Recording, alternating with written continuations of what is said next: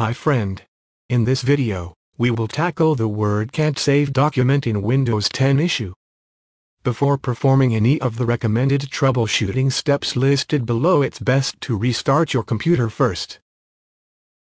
This action refreshes the operating system and remove any corrupt temporary data that could be causing the problem.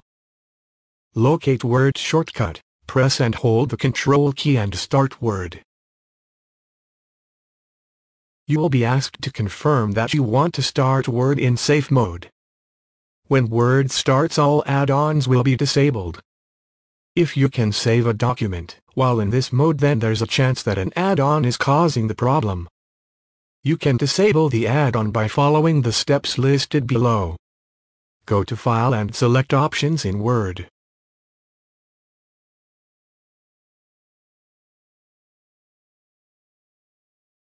Select Add-ins in the left pane. In the right pane, click the Go button next to Manage add-ins. Locate the problematic add-ins and disable them.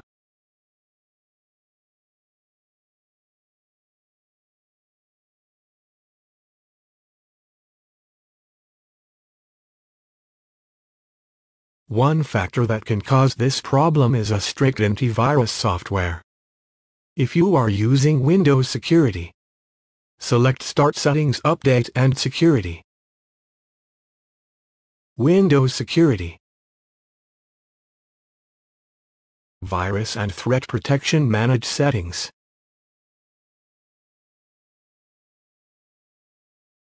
Switch Real-Time Protection to Off.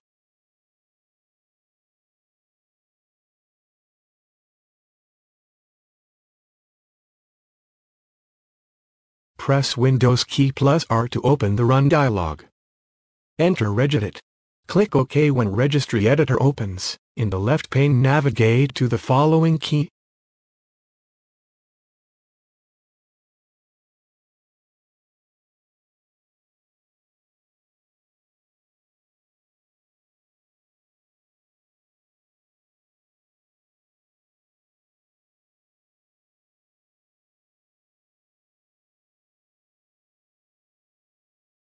Take note that this key might be slightly different depending on the version of Office you're using. Right-click the data key and choose Export from the menu.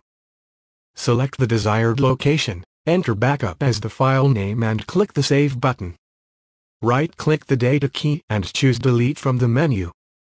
When the confirmation menu appears, click the Yes button.